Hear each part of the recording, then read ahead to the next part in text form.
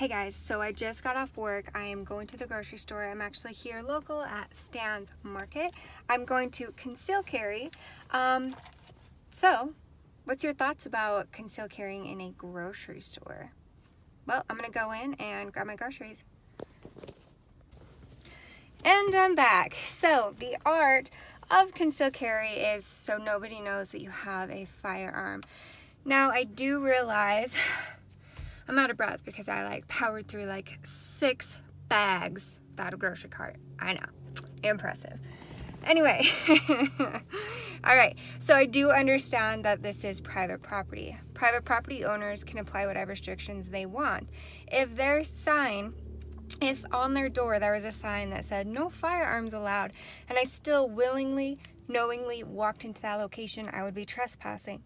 There's not that sign. It could be posted in their policy online, but I'm not going to take the time to check. I'm going to go get my yams and get the yam out of here. So there you go for a little tip to grocery shopping as a concealed carry permit holder.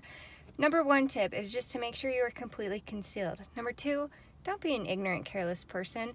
Number 3, if law enforcement does get called on you, it's because you're either showing your firearm, either printing, or being a careless, ignorant person, or you might have used your firearm in a self-defense shooting accident.